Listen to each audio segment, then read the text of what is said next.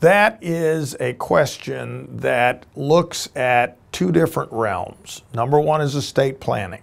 If you have done an estate plan, there is some property that can be transferred without probate.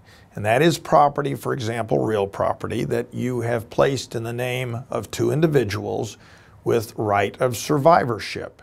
In that case, the one who is still living once one passes will get that property without probate. However, any property that is left in the name of one person who passes away must be probated in order to get that property transferred from the person who has passed away to the living person.